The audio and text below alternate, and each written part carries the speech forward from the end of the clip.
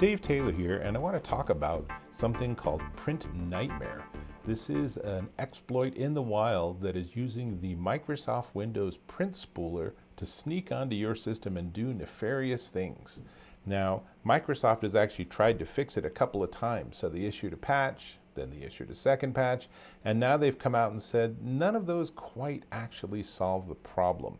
So this is something that probably isn't going to be a problem for you, but it might be. And so it's possible that you will feel more safe and more comfortable if you actually protect yourself from this. And the way to do that is turn off your print spooler. So let me show you how to do that really quickly. It's actually pretty easy. So you want to launch PowerShell and make sure you run it as administrator, which means that it's going to then prompt you to grant permission. Yes, you want to do that. And you can see I have mine. It's pretty big type because I want to make sure you can see what I'm doing.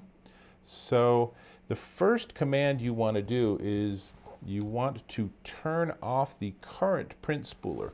And that's done by stop service space -name spooler -force to force it to stop. Ready? It stopped. Now, the issue is that next time you restart, your spooler will start up again too. So you haven't really solved the problem. You've just sort of temporarily given yourself a break. Now, if you never reboot or never restart or are really good at remembering things, you can stop here and you're done. But for a lot of people, you also need to turn off the restart on boot. So that's done with a very similar command. This one's set service -name spooler. But then this part's a slight bit different. So it's start up type and then disabled. Press return. Done.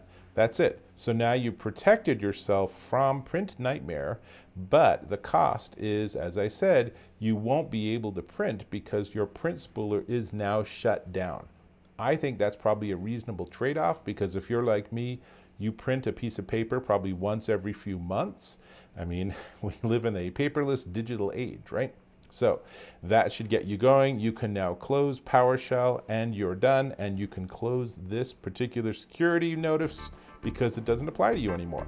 That's it. I hope this was really helpful.